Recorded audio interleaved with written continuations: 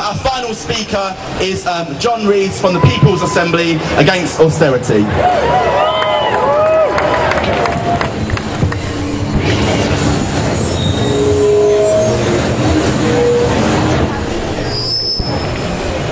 There's one simple truth about this government. There's only one thing that you need to know about this government. It needs to be broken, it needs to be driven from office, it needs never to be able to mar and destroy the lives of working people for another single day.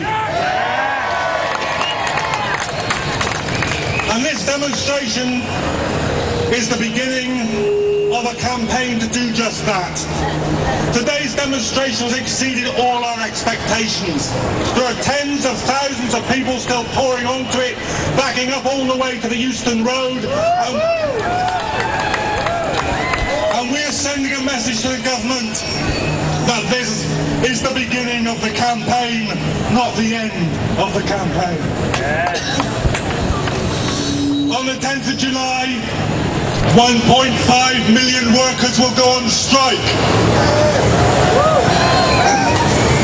In August, NHS workers will march from Jarrow to London with their supporters to say that we refuse to see the destruction of the NHS.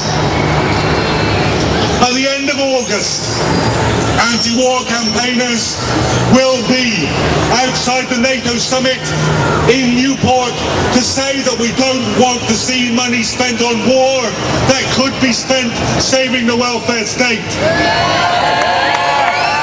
And then, again, on the 18th of October, the Trades Union Congress is calling another national demonstration, which will be even bigger than this demonstration.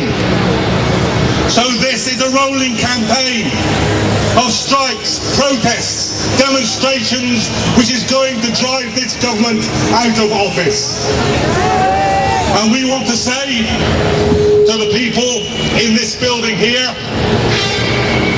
this is not a one-party state. This is not a tyrannical government. There is more than one opinion in this society. But the government opinion is a minority opinion.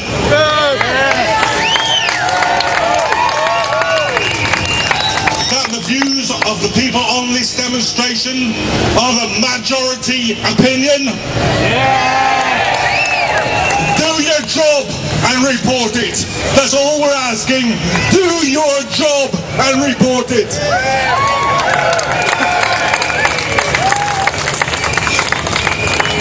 So we're going to be marching now in a very few minutes. We're going to be heading from the place which just acts as a megaphone for government views to the place where the government views come from. And every step of the way, for every single person watching us on the streets, for every people who see this in the media, who hear the reports, who learn of the speeches, who in your families and amongst your friends and your workmates and your fellow trade unionists, we are saying, bring this to an end before they destroy the welfare state. It's fallen to this generation. It's fallen to this generation to defend what our fathers and our mothers and our grandfathers and our grandmothers built. Don't let them take away the one thing which has made working people's lives decent, livable in the past generation. I'll tell you this, I was the first person in my family to be born in an NHS hospital. I was the first person in my family to come home to a publicly owned council house. I was the first person in my family ever to go to university. I was the first lucky generation. I don't intend this to be the last lucky generation.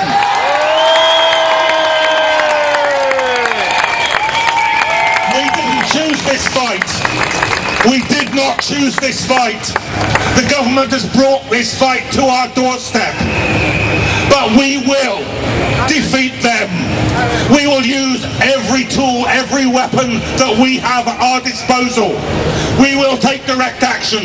We will strike. We will protest. We will march until this disgrace of a government, this millionaires club of a government, this eaten mess of a government, this government that knows nothing about the lives of working people is driven from office. That's what we're here for. That's what we're starting today. That's why we built the People's Assembly. Join us, march with us, fight with us, strike with us until we get rid of this government.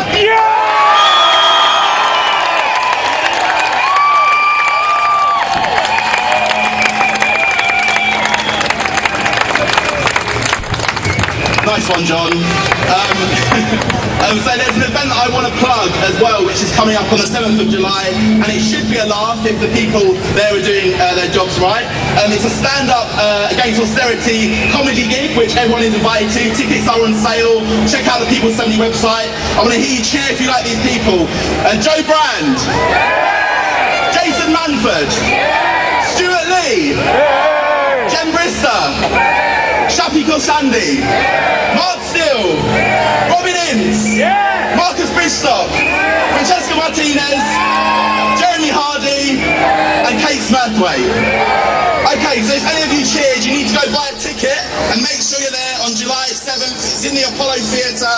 All proceeds go to the People's Assembly so we can support more of these demonstrations, more of your local groups, more actions, more campaigning to defend living standards, our public services and the next generation. So that has been all from me pretty much. We're going to be marching off very, very soon. Let's make sure this demonstration is as vibrant and loud as possible as it can be. And we're obviously going past Parliament in the end, and we have to be very clear. Don't all the people in Parliament, that is not what democracy looks like. This is what democracy looks like.